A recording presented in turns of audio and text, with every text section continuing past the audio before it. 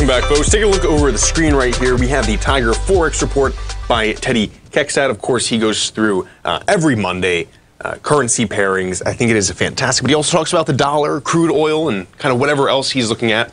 It's pretty interesting, to say the least. You look here every morning, go through DXY, Euro USD, Great British Pound, and then the USD. Anyways, this is a fantastic newsletter, and I enjoy looking through it every Monday. We are joined by Teddy Kekstadt. Teddy, how are you doing? I'm doing great, Jacob. Good morning. Good morning. Okay, so what are we looking at? I was taking a look at the newsletter on Monday. You're looking at the DXY, you're looking at crude oil, and I actually really like your analysis, and I kind of agree with it. I'm curious what you want to talk about today, and if you can give me insight into what you're looking at least with DXY, crude oil, and some of the currency pairings. Sure. Well, I think that the key thing to talk about today is the CPI number, Absolutely. which is helping to totally influence the currencies, the interest rates right now.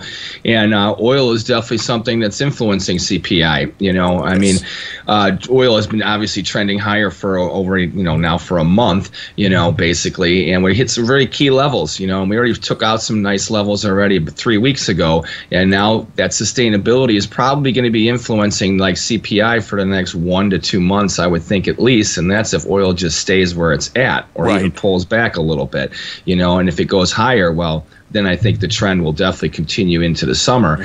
And, over a year ago, right before the Fed started, stopping their interest rate hiking, I said, the big economic numbers now are like they used to be years ago. They're very, very important because they're the true numbers that we can guide ourselves by when it comes to the major markets, and especially with inflation, which we know is a big deal. I mean, remember back in the fall, the media and all the pundits and all the geniuses were saying that they were going to start cutting rates maybe by the end of the year, or by now already they would have done at least a quarter point.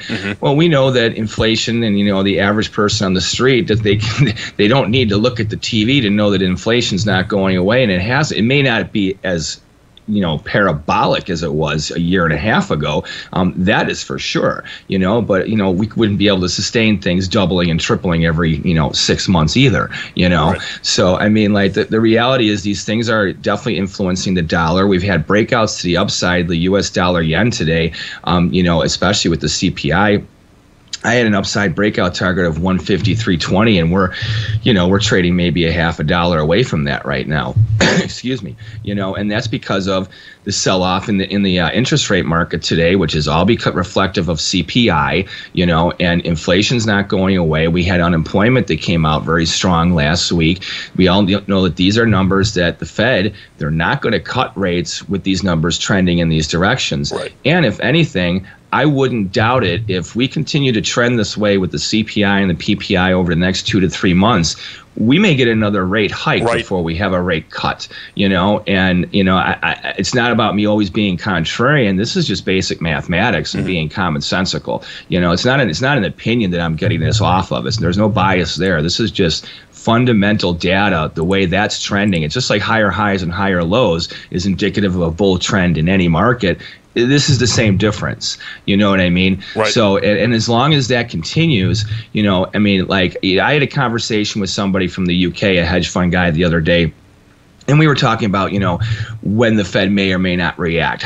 What's going to do with the BOE and things like that. And even with Japan, I mean, yeah, they did finally raise rates for the first time in 17 years. Do they like the yen trading where it's at? Absolutely not. But then they're also not obtuse to the fact that oil is driving this. These other factors are driving the interest rate markets globally. And are they going to try and take on that one big beast by just trying to, raise rates?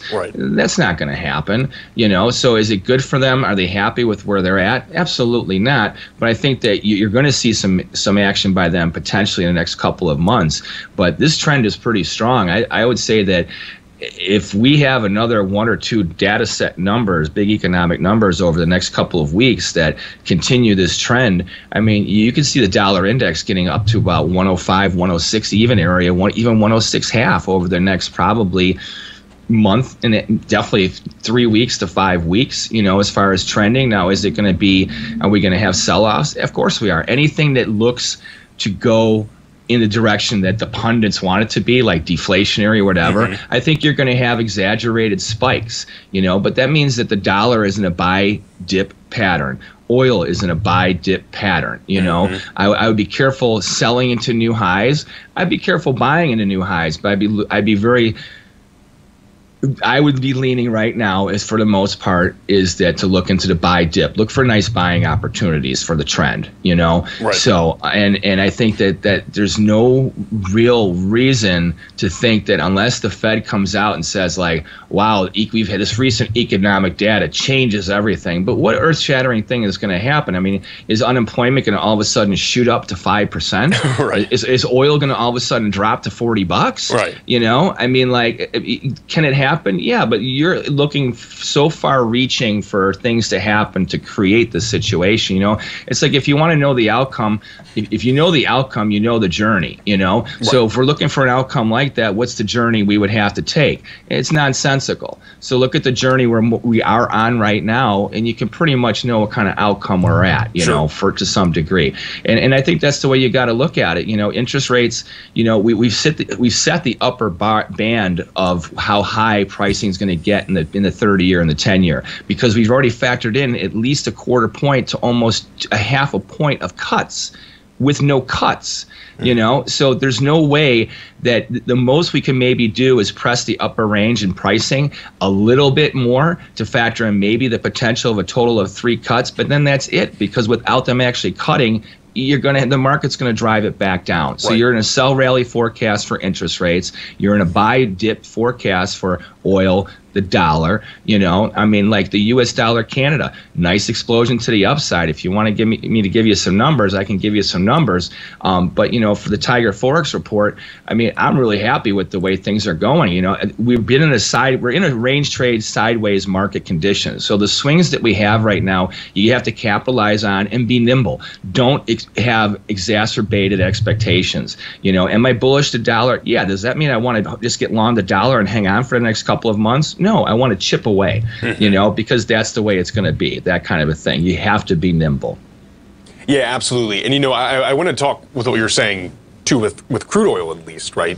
If you know the end point, you know the journey and all this kind of stuff. But you're right. I mean, I think we're continuing to see a kind of environment that is going to push oil higher. You have Saudi Arabia and OPEC in general cutting down production. You have the war with Ukraine and Russia, where Ukraine and Russia, respectively, are targeting each other's refineries. I think this is a massive problem. And then Mexico, as well, is going to start, I think they're reducing it by 33%, the amount of oil that they're exporting. So all of this together, and this is what I say when I come on and I look at what crude oil is doing. I mean, this is going to keep inflation, and I understand it's part of the volatile CPI, but still, this plays in to what the Fed's going to do, whether they lower interest rates, increase them, or keep them stable. And I concur 100%. Yeah, I think your analysis is awesome, and I enjoyed reading the report Monday. Thank you so much, Teddy. All right, take care. Take care now, all right? Guys, again, that was Teddy Kekstadt of the Tiger Forex Report. Come over here, subscribe. If you're first-time subscribers, 30-day money-back guarantee. Folks, stay tuned. We'll be right back.